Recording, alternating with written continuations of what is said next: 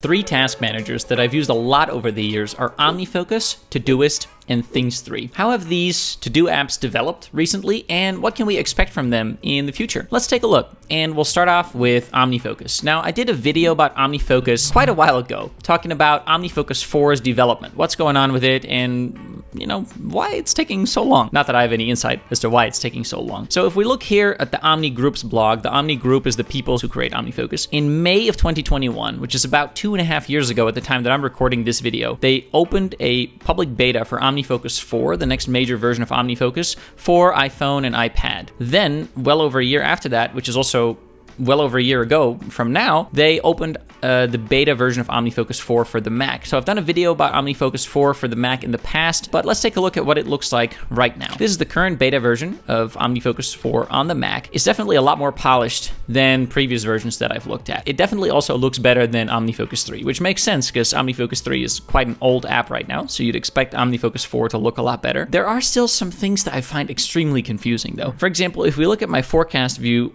here today, my forecast perspective, and the today compartment of it, I'm showing some of my calendar events in addition to tasks. And what happens is all day events show up at the top. Then I've got tasks with deadlines. Then I've got a timed event. Then I've got tasks with the next tag, which I've set to be the tag that any tasks that get that tag show up under today. And I just find this a very confusing order to show things in. If I compare with Things 3, for example, which we're going to look more at later, Things 3 just shows, hey, this is an all-day event you got right here.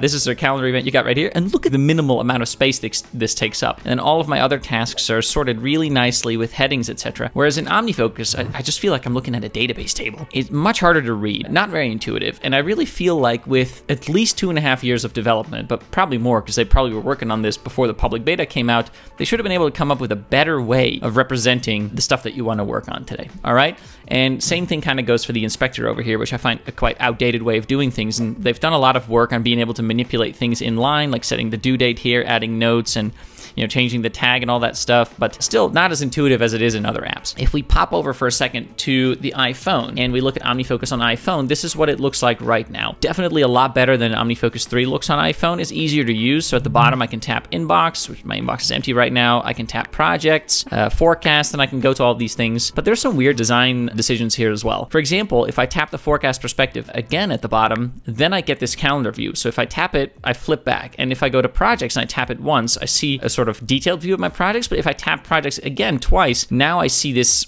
sort of outline view of my projects, and it goes back and forth. And same thing is true with tags.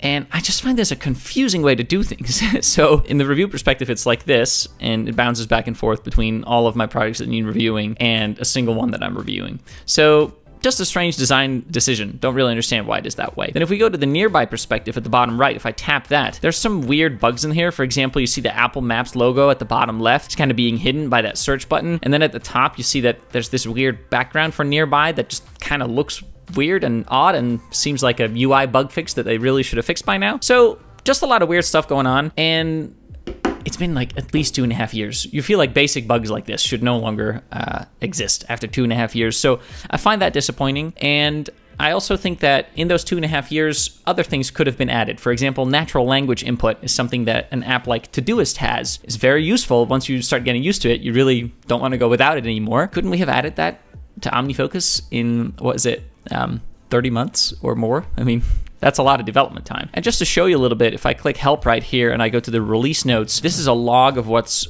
going on with OmniFocus 4 for the Mac with the beta. You'll see that the last change was September 21. Now, I'm recording this on October 27th, so it's already been well over a month since there actually have been any published changes to OmniFocus 4 for the Mac. And the kind of changes that they're making is all like really small fixed compatibility issue, fix the crash, so there's just not that much going on. I know that they've also been working on making OmniFocus work well for the latest version of macOS and iPhone and iOS and stuff, but that's table stakes, right? That's table stakes. All apps should be doing that all the time. And so if you look at this, there's not actually a whole lot going on. There was more going on over the summer, but a lot of this is just bug fixes. And actually, like, so much has changed. And I also see often that they're changing something one way and they're changing it back. So it's just, I don't know. I don't know what to expect. At some point, they, I think, said that they're hoping for OmniFocus 4 to be released this year in 2023.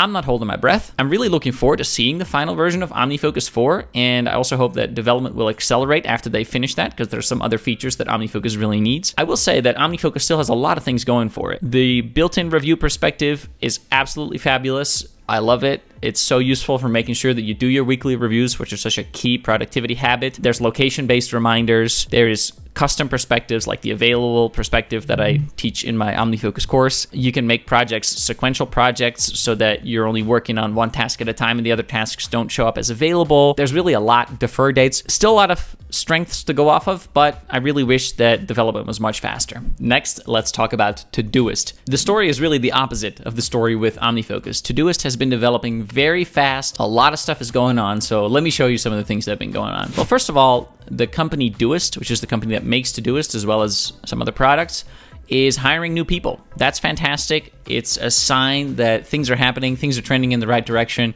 and that there's growth there. Really great. Amir, by the way, is the CEO of Doist, the company that makes Todoist. And one of the things that I really appreciate about the Doist team, about Amir, is that they are communicating so well with users and people like me, people like you, and explaining what they're doing with Todoist. For example, here he recently posted a 3-minute video on his Twitter account, X account, whatever, where he's showing you behind the scenes how they're thinking about evolving Todoist's design, because Todoist has a new design, which I'll show you in a minute, explaining that they think very carefully about whether something should look this way or that way, and really appreciate them doing that. But in addition to that, he also likes to showcase new features that are either just released or coming. It's just a great way to keep people involved, and you can tell that they really listen to feedback from their community, which is absolutely amazing. So what's been happening in Todoist lately? Todoist looks like this these days, and if I click here, I can turn off the new layout beta, and then you'll see that Todoist used to look like this, which was fine, but the new layout definitely looks a lot sharper. Yeah, a lot cleaner. It's really easy to find things.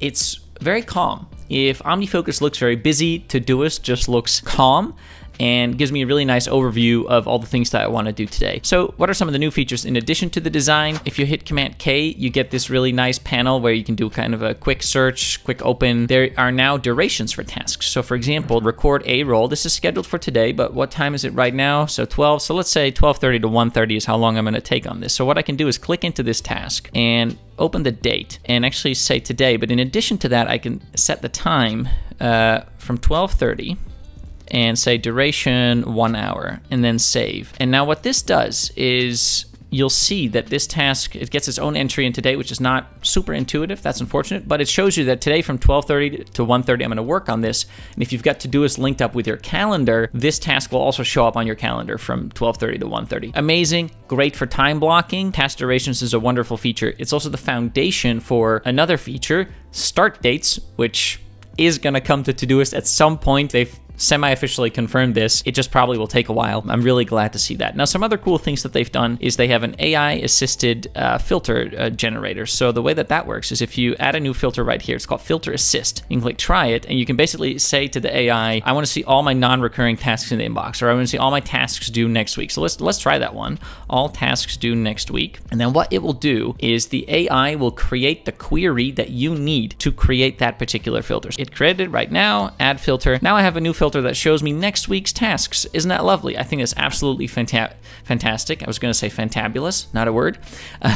This is the sort of thing that I expect to see from a company and a product that are dynamically developing. You know what I'm saying? So for example, OmniFocus has so much power with it, with its custom perspectives. For many people, they're kind of difficult to set up because you have to do lots of rules. If this and this is true, that or, and blah, blah. It gets confusing, and it's so much easier to just use natural language and use a new technology, generative AI in this case, or maybe it's not generative, whatever, AI, to create that filter for you and just make it more user-friendly. Love that Todoist has been doing this. Now, some other things that are new in Todoist is multitask drag and drop, so that's really nice. So what I could do is I can just grab multiple tasks right here and actually just take all of them and chuck them into a certain project. That's a nice quality of life improvement that it didn't used to be possible. It just was just harder to begin with. They created this new feature. They publicly announced it, and they're iterating very fast. Now, another thing that's going on here, of course, is Todoist has a free version, but the premium version is really where you get all the features, and there's a subscription model going on. Now, I know that a lot of people really dislike software that you have to pay for on a subscription basis. Personally, I'd like paying for subscription software as opposed to one-off. For example, Things 3 is an app that you pay one-off, and then you can just keep using it. I like the subscription model because what you see with Todoist is development is really fast because there is this subscription model. There's no incentive for them to wait for a new version of Todoist that all of a sudden is going to introduce like 12 new big features, because otherwise you won't upgrade, otherwise you won't pay for the next version. No, because you're constantly paying them a little bit each month, or maybe you're paying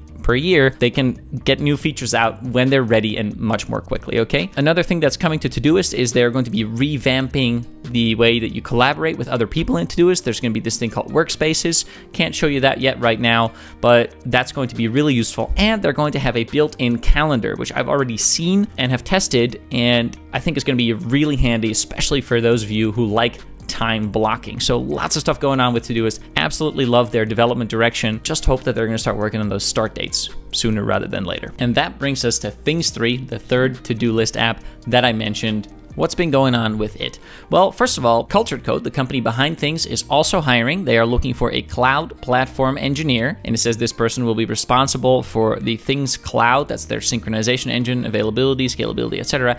And this person will play a key role in the development of some exciting and challenging new features. So that sounds nice, that sounds fun, that sounds exciting. But before we talk about that, what's been going on with Things recently? Well, Things was featured in the Apple Worldwide Developer Conference, in the State of the Union, or was it Platform State of the Union thing. So that's really cool. You can tell that Apple knows that Things is one of the best apps, one of the most well-designed apps available for the Apple platform. So that's really lovely. Anyway, what's actually new in Things? Well, first of all, Things now has interactive widgets. So I actually show you that on iPhone. If I have done something, for example, if I've done my strength training for today, I can just go ahead and check that off on the widget. And that was an interactive widget that worked right away, right here from the home screen. This is keeping up with the latest iOS and the latest macOS, because there's also now macOS widgets that you can put on your desktop, and those are interactive as well. That's table stakes though, right? So I said that earlier when I talked about OmniFocus, making sure that your app supports the latest features of the operating system, that's table stakes. So what else is new? The main other thing that